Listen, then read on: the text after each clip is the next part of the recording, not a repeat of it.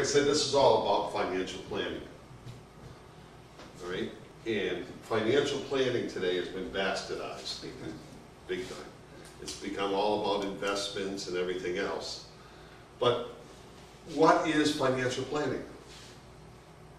Planning about finance. Helping people to save, spend, and invest. You've been reading. Yeah. Yeah. If you want to go to that, Jeremy, was okay. Lauren Dutton, who the father of financial planning, the guy that created financial planning, and so forth, you know, and after that, Jack Goggin and Morrow, and all these other people. But Lauren said it's helping average people, middle America, middle income people, to learn how to spend, save, invest, insure, and plan wisely for the future to achieve financial independence. Now, unfortunately, most financial planners just do this one thing, don't they? All right? And that's not financial planning. And that's what the role of registered financial consultants and what I've done, and we just happen to combine and work together. But to do all of it and to teach agents all of it, because we got some serious problems in Canada, Yeah. and in the United States and all over the world. People aren't saving the way they should be. They're too much in debt. They're trying to live, you know, a lifestyle that is beyond what they really need. Think about it. You know, how old are you, CC? 49. 29. All right.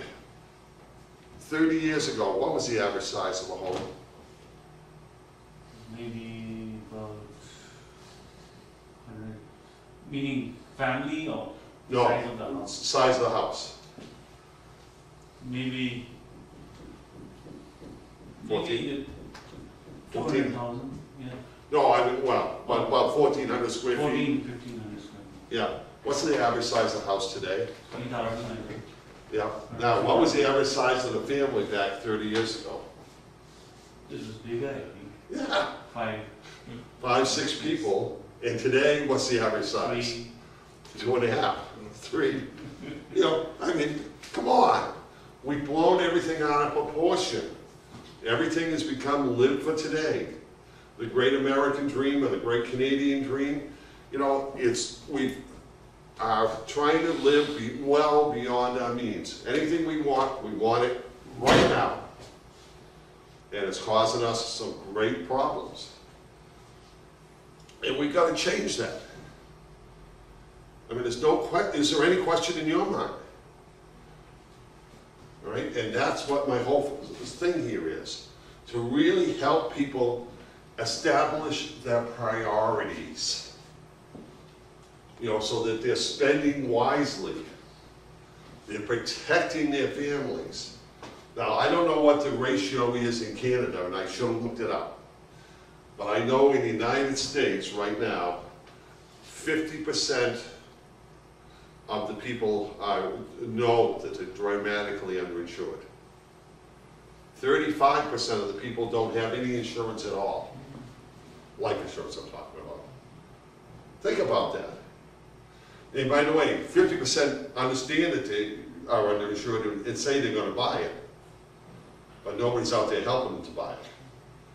When really we have about 90% of the population that's underinsured.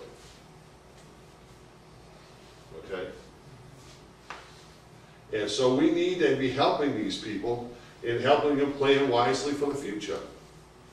I mean, we got all these baby boomers that are starting to retire or getting to retirement age, but can they retire today? No. You know, so we've got to start helping these people. And if we don't do it, and I say we as financial services professionals, who else is going to do it? Is there anybody else to do it? Yeah. I can't think of anybody. But the financial advisors are doing the wrong thing. When they sell insurance, they ask the clients, how much can you afford? $50, then they prepare an illustration That's based on right. $50 a month. Yeah, so I'm gonna show you how to help people establish their own priorities. And it's all about asking questions, and we'll get into that some more. One thing I want to add to that, even though they're only can spend $50, is it better to have some or none? So I can't knock people for doing it that way. There's Yeah. better ways to do it, Yeah. but. Yeah, and you're gonna hear what I'm gonna say later is, you make them a client first. It's much easier to sell a client than it is a prospect. True. So if that's what you gotta do to make them a client, you do that, and now you can drip on them, do all the things you can to help them move to the next level.